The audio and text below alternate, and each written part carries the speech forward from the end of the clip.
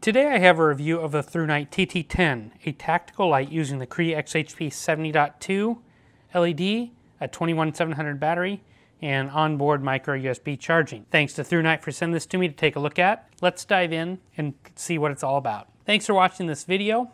I wanted to also mention that I create written reviews for these lights as well. If you're interested, please check the description below for a link to my written review on my blog. So here is the packaging the light comes in. It's pretty standard Thrunite fare, that brown cardboard box with the Thrunite name on it. On the edge you get a picture of the light, and on the other edge you get a cool white, neutral white indicator. Inside, the light is protected with foam and in a plastic bag. And then you get the different accessories here. Starting off, you do get a micro USB charging cable. Who doesn't have many of those anyways? You get a manual here. Thrunite does a nice job with the manual. It comes in English and as well as a couple other languages. You get a warranty card here. It's a thank you. They let you know how to contact them if you have any trouble. Then in this bag, here's all your accessories. You get a lanyard, a couple extra O-rings, you get an extra rear button switch. It looks like a split ring and a extra charging port. And here is the pouch that the light comes with. It is Velcro on top there. It fits pretty nice, pretty standard in what we've seen from a Thrunite before. Get Thrunite little label there. You get a plastic D-ring. I think this holster will be nice to carry the light in if you are going to carry it. It does not come with a pocket clip. So I think this is probably a good way to carry it. So the construction, the light is made from aluminum and anodized in a smooth semi-gloss black. If we start here at the rear, we see we have two buttons. We have the large, taller button here. Primarily, this is turbo. This lets you lock on the light or works in momentary. And then we have this small rectangular button here to do strobe. If we look, we've got place for lanyards here on either side, and these sit up fairly tall, so the light does tail stand pretty well. And you've got flat spots cut in here to help you grip and rotate. The light only comes undone from the rear. Inside, you've got some fairly strong double springs in there. You've got double wall construction here on the construction, and you've got some double wall springs in there at the other end too.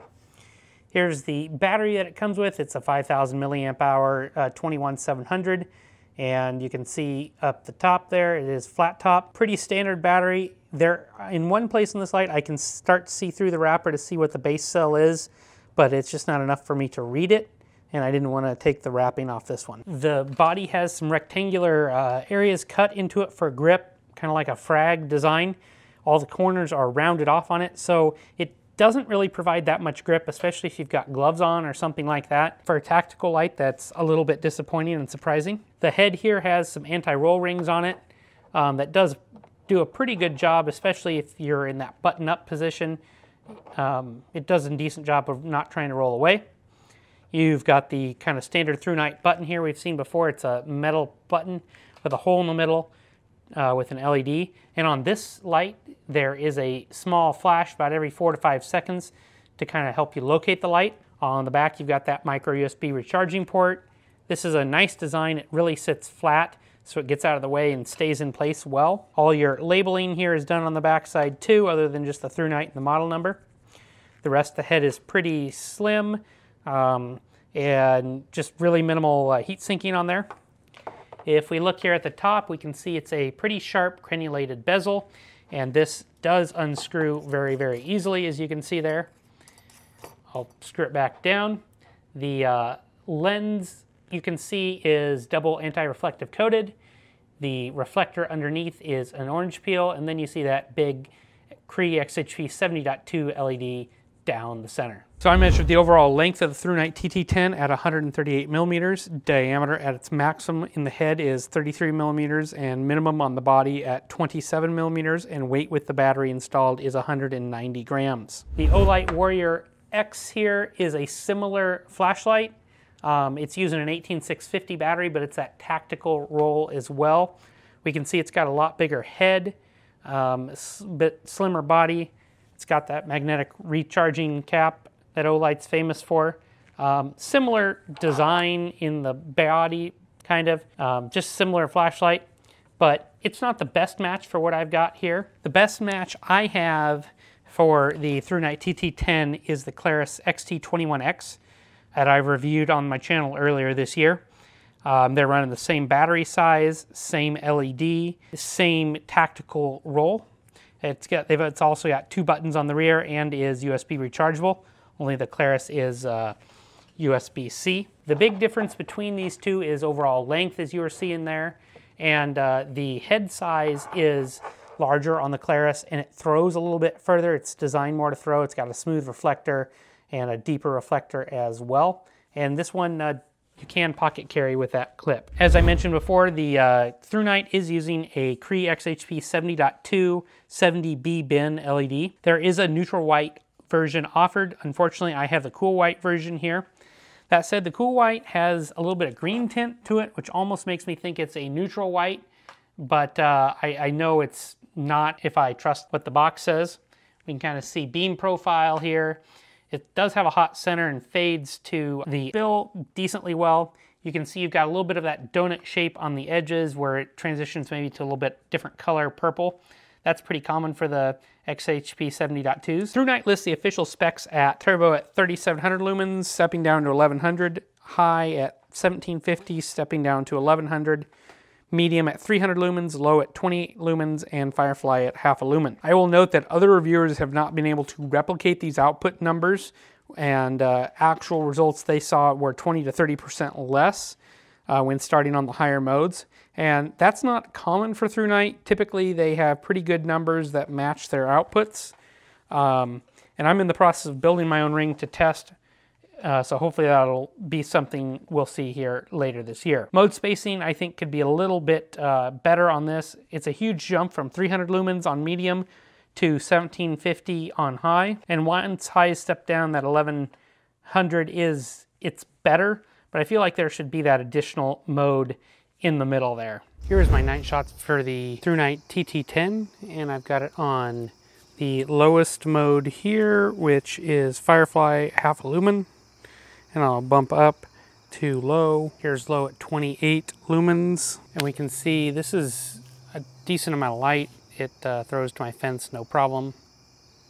Bumping up to medium at 300 lumens. That's a pretty decent jump. Here is high at 1750. This is quite a few lumens. It drops down to 1100 here in about 3 minutes. That's a huge jump from 300 lumens to 1750. And here is turbo, the full 3700. It drops down to 1100 here in a minute. We can see this is mostly a flood light. It does throw some, but that's not its primary purpose here. It does a great job of lighting up the neighbor's backyard and just kind of reaches those trees. This is the cool white variant of that Cree XHP70.2. For some comparison, on the left here, I have the Claris XT21X that I compared earlier in the year. This is using the same LED, same size battery, similar use light, so it's very comparable. I've got this on in the low mode. Here's low mode 100 lumens on the left here, and then this is the Thrunite on similar 28 lumens. So on the left here is the Claris at full 4000 lumens in turbo mode. This Claris throws just a little bit better. It's got a little bit deeper reflector. Same LED, same cool white. And we got the Thrunite here, same LED, but we can see it's got a little shorter reflector, doesn't throw quite as well.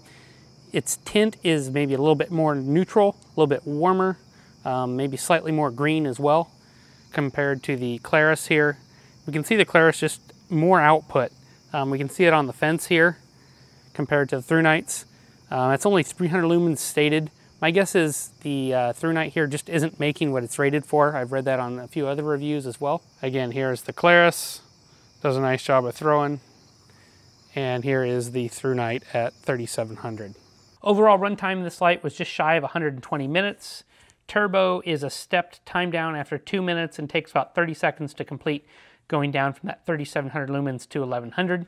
It's a gradual, smooth decline, so to your eye, you don't really notice that big drop. It's just so slow.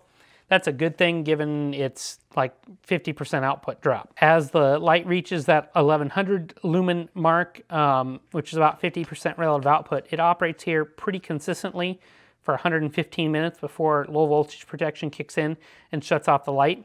I measured the low voltage protection kick in at 3.095 volts, and heat during my run times were about what I expected.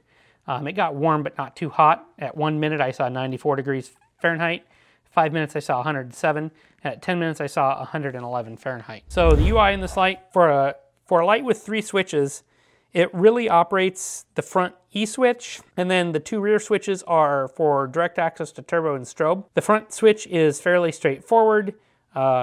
In the manual does a good job of explaining it. From off, you long press, it gives you your moonlight mode. If you single press, you will turn it on.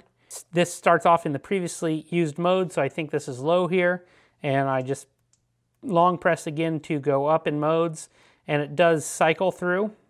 If you keep pressing, you just let off to where you want to go. Single press to turn off.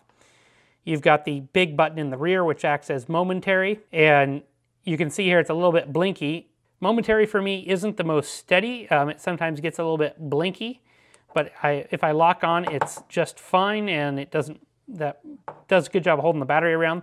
But this is direct access to turbo.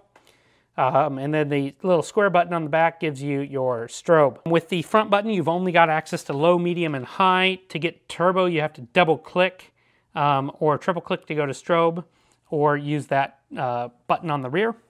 The light also has electronic lockout that the manual goes into pretty well. As I said, the UI on the tail switch has direct access to turbo, with the large button being your mechanical button. It also has access to strobe with the smaller rectangular button. There is no complete mechanical lockout on this light. If the light is on here and you unscrew the rear just a little bit, it does lock out the tail cap, so the light shut off. However, I can still hit the button here and use the E-switch up front to do that double wall construction. And if I screw it back on there, the mechanical switch on the rear, you can see is still on, so the light comes back on. What would have been nice is to see Thrunite offer a non-tactical mode for this light as well, similar to what Claris did with the XT21X. I think that makes the light designed for a tactical role have a little bit wider spread appeal for non-tactical uses. Recharging, I mentioned that this light does have onboard micro USB charging here in the head. Pretty standard. That front small LED in the front gives you charging indication. It goes red when charged and blue when completely charged. And the flap here does a nice job of fitting flush and getting out of the way. Charging speed was good with this light, and it stayed right at 1.96 amps for the duration of charging. And it's nice to see on such a large battery that overall charging from low voltage kick in to full was right at 2 hours, and a full cell measured 4.18 volts, so good range. The pros for me are the side switch has that locator function, which blinks every 4 seconds to help you locate it in the dark, and it's pretty dim, which is nice. Some lights I find are just too bright when it has those, and I have not found a way to turn that off. I like that both cool white and neutral white are offered. Kudos to Thrunite for continuing to offer both on pretty much all their lights. And the UI here, despite being 3 switches on the light, isn't much different from standard Thrunite. If you already own Thrunite lights, you'll catch on real quick. That said, it's a pretty basic UI. They could have done more with this combination of switches. And the cons for me are, it's still rocking micro USB instead of USB-C for recharging. While the full 2 amp speed is nice to see, it's time for USB-C to be the standards for new lights in this price category in 2019. A con would be there's not a lot of grip on the body of this light for tactical uses. And another con would be there's no non-technical UI modes you can switch the light into. My conclusion is the Thrunite TT10 is designed as a tactical light, and that shows throughout with emphasis on shorter duration, high output. I like its smaller size and fit in the hand here pretty well, but I wish that grip was a little bit more aggressive, especially if you were to use it with gloves. It's nice to see a brand offer a tactical light in neutral white as well, since you do typically see a little bit of lumen drop. The UI here is not super well optimized for the additional buttons, and it makes lockout kind of awkward. I do wish Thrunite would have offered a way to switch the light to a non-tactical mode, so it'd be more dual purpose. And I find Thrunite's name of this light to be a little bit confusing too, since it's close to other TT models, but other TT models don't tend to be tactical. I think they could have chose a new name that would have meant more to the consumer. Thrunite typically offers high value, and I feel like the price of this light is just a little bit high when it's compared to its peers at its current pricing. With the coupon though, it becomes a little bit better value, so make sure you check out my description or the product page on Amazon, and Thrunite told me they would be running a sale on this light. As always guys, I thank you for watching these videos. Please give this a like, a thumbs up, and subscribe if you're not. Click on those links, help me out, and take a look on this over on Amazon, and make sure you're subscribed so you don't miss the next review.